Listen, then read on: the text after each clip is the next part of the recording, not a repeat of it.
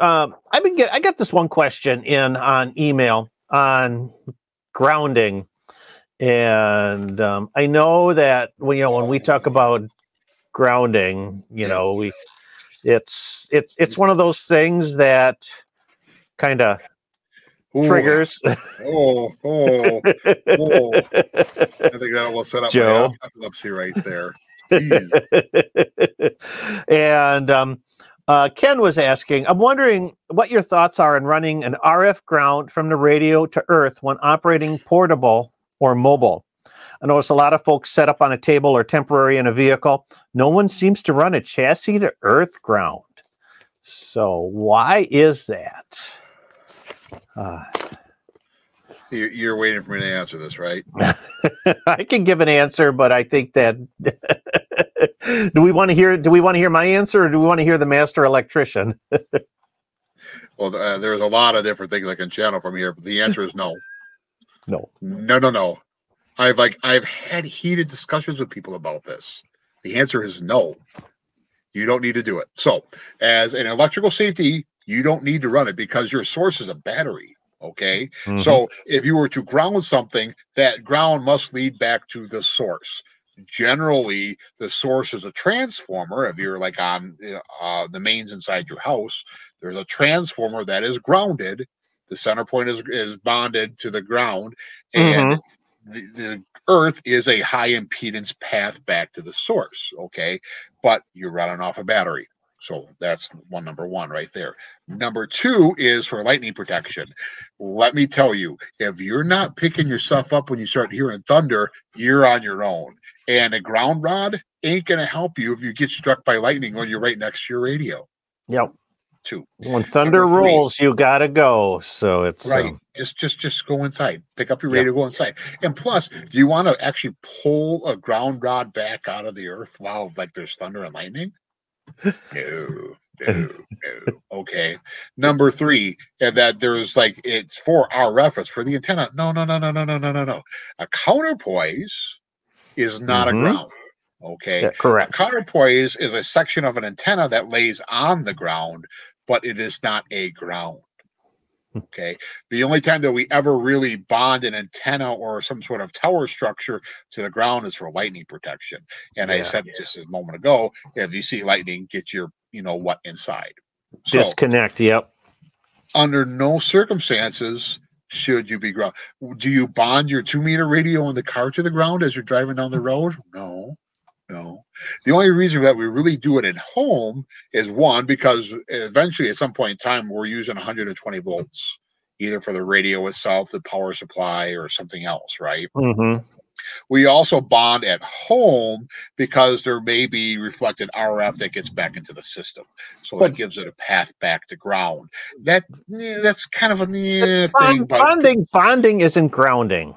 Bonding is a little bit of a different thing. And again, you don't need to bond in the field when you're doing like POTA or something. Okay, guys. You could technically, maybe run a bonding jumper between a radio and a tuner, but it's probably not going to make a difference really. Okay. We bond for lightning protection at home because setups are permanent, right? Your antenna can get hit outside and lightning can travel in. That does happen. The lightning arresters, like a polyphaser, if you have a tower or you're supposed to be setting ground rods at the tower, those are all things that we do. But again, we're not doing that in the field. No. So there's no reason to do that. Our club used to always put up a 30-foot tower for field day and then insist that we need to drive ground rods in. And I said, are you ridiculous? Right? Because if it's going to get hit by lightning, we're getting the heck out of here. Yeah. And there's been a couple of times we've had to get the heck out of there in a hurry. Okay? So in the end, no grounding needed while operating outside, like parks on the air or just like camping or anything. Period. None. Yep. End of discussion. I don't care what you have to say about it. Done. And thank you for coming to my TED Talk. In the vehicle, we talk about, people kind of mistake grounding and bonding. And in the vehicle, we bond all the metal elements of the vehicle together in order to help facilitate a ground network, which is not an electrical ground, but part of your counterpoise system for your HF antenna. Right. So remember, we go back to AC theory, AC alternating current, which RF is an alternating current, is that anytime you have alternating current, you almost automatically get two things. You get inductance and you get capacitance. So any two metal objects that are not connected together, there's going to be a capacitance in between them.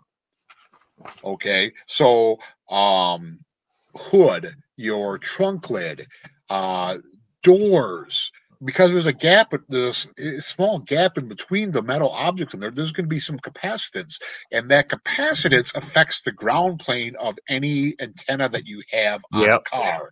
Not a big deal on 2 meters and 440. Big deal if you run HF. Yes. In so much is that you better get down under your car and actually bond, not ground, but bond your exhaust pipe to the chassis. Because how is your exhaust pipe connected to the bottom of your car?